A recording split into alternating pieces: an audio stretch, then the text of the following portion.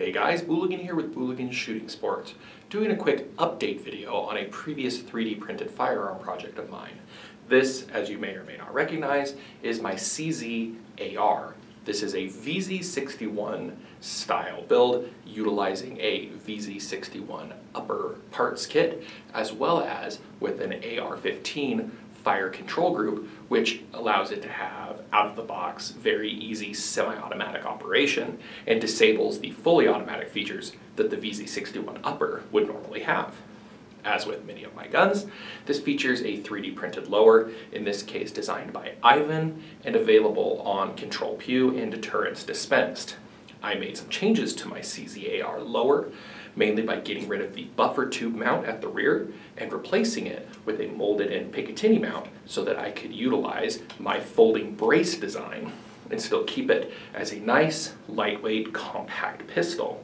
My previous video, everything from about here back is the same as it was pictured now, roughly.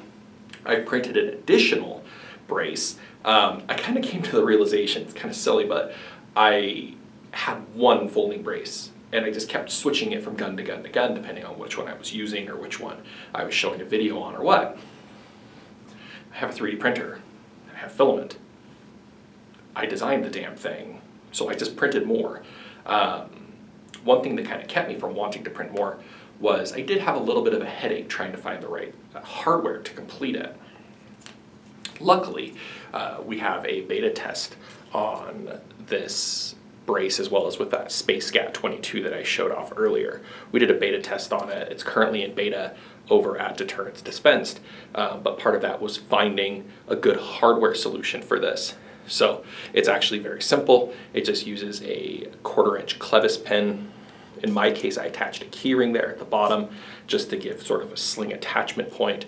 And then the spring, if you believe it or not, the perfect size spring is a factory Ender 3 bed spring. Pretty much anybody with an Ender 3 has upgraded their bed springs, so you probably have at least 4 of these springs laying around. We also have a hardware store equivalent listed, and that'll be in the full release. We'll have all that information. So that's sort of the back of this. No real changes from before. But what is different, in a major way, is up here at the front. I love the vz61 design. I just don't really love how there's no good place to put your hand up front. Obviously the thing is designed as a machine pistol, so it is more of a pistol than anything else. So there's really no area up front to put your hand. If you're using the original version and it's got that top folding stock, you can kind of use that if it's folded as a handstop, but that's kind of where your options end.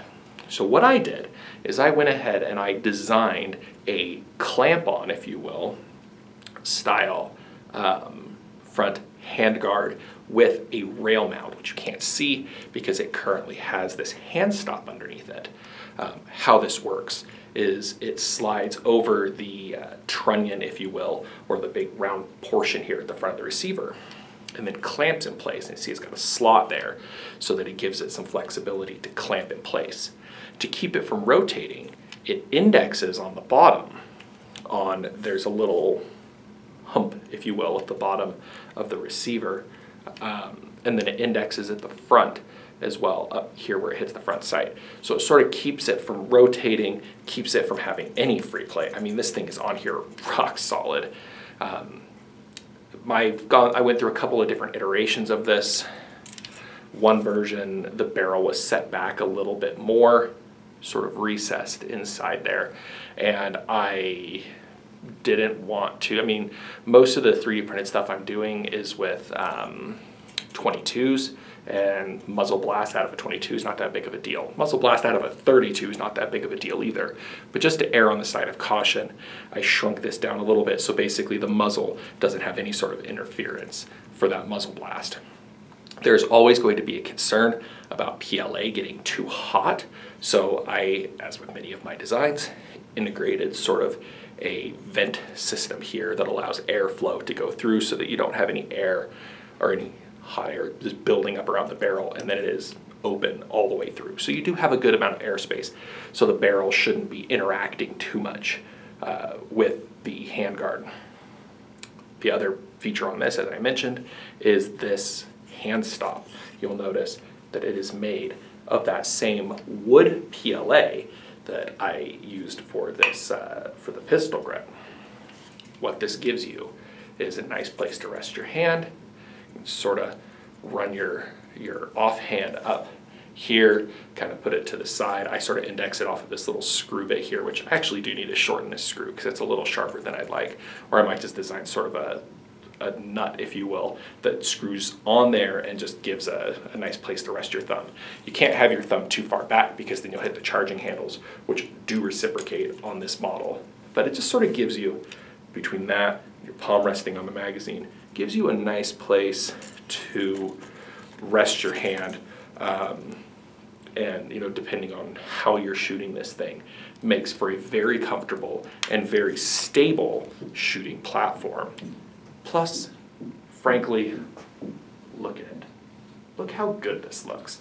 This mixture of new futuristic design combined with the old, wood in use with the futuristic design just lends itself to a very futuristic, Space Force, Star Wars looking thing. My joke for this is that I'm now prepared to arm the Czech Space Force were they to ever create a Space Force. So, Czech Space Agency, hit your boy up. I can help arm you. But yeah, these files are available, basically the files for all of this stuff. For the brace files, my modified CZAR lower, the handguard, and now the handstop. Because these are basically simple remixes, we're not going through a beta process with this stuff. These are all currently available on my Keybase. My username is Booligan. And we'll probably be doing a full public release on some of this stuff a little bit later on. But for now, that's kind of where they're located. We're going to be doing a updated range video as soon as I can find more 32 ACP ammo. As well as a couple of other project guns that I have that we need to put some ammo through. So we'll be doing a updated range video on this and some other projects here in the coming weeks. But in between range trips, I did want to sort of show you guys one of the modifications that I did, and let me know what you guys think. Do you guys like this aesthetic of, sort of futuristic, almost cyberpunk aesthetic? Do you guys hate it? What sort of aesthetic would you guys like to see me designing for? I do this stuff on the channel because I build things that I like, but also I love to see what things you guys like and see what I can do to help build them. So speak up in the comment section. Let me know if there's anything else that you'd like me to design, anything else that you'd like to see here on the channel. Of course, other than more shooting, I know I will be doing more shooting as soon as possible. And in the meantime, I appreciate you guys watching the video. I appreciate any interactions that you guys have with the channel, be that likes, subscribes, or comments. And of course, following me on social media where you can see the build progress and design progress of a lot of these parts sort of as they go. Obviously, I'm posting on there a lot more frequently than I'm posting videos, so that's always a good place to see updates as I go. Of course, thanks for watching.